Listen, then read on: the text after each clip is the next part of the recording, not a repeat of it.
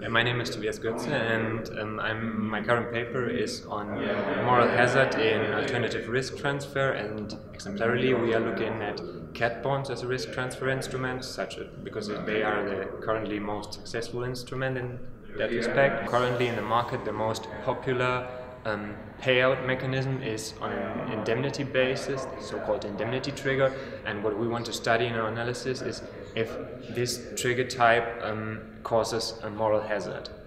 To analyze this question, we utilize a US data set from the NAIC, which provides annual statement data, and specifically we are interested in the loss adjustment expenses of US insurers on the federal state level, and we match these data set with data on the insurers' activities as cat bond sponsors.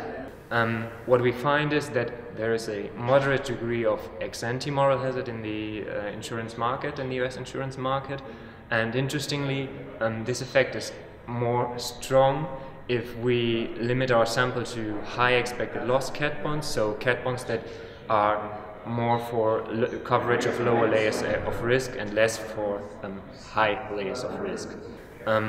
What are recommendations from maybe a policy perspective? So investors should be aware that moral hazard is a moderate risk currently. It could become more important when cat bonds go from being an instrument to insure tail risks to insure lower layers of risk. And for future research, an interesting direction might be to look at which contract elements might be able to prevent moral hazard effectively.